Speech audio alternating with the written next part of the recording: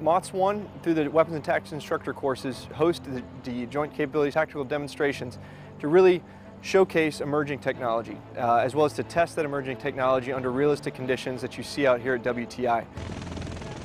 The Joint Capabilities Tactical Demonstration has been illustrating the use of handheld devices in support of MAGTF elements from both a squad level all the way up to the air crew that are flying them around.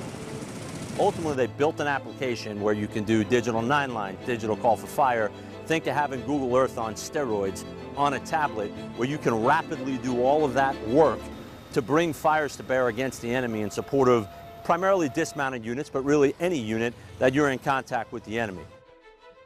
The program works on any Android handheld device, whether that's a phone or larger tablet. Can be something as simple as mapping software, enabling a ground force or the air crew to load maps for an entire theater. That's something they obviously couldn't carry in their cargo pocket, onto one device that's rapidly accessible. 15 minutes after they get the call, they're in the birds flying without a whole lot of information. They're able to use that device to reference where they're going. Now you take those devices, you can network them together. Once those Marines land on deck, now they also have situational awareness as to where they are, as well as where their aviation assets are.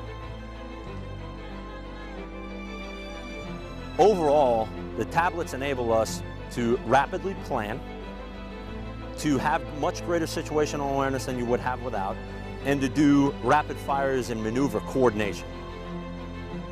Why should Americans care about Marines doing it? Because it's enabling us to better do our job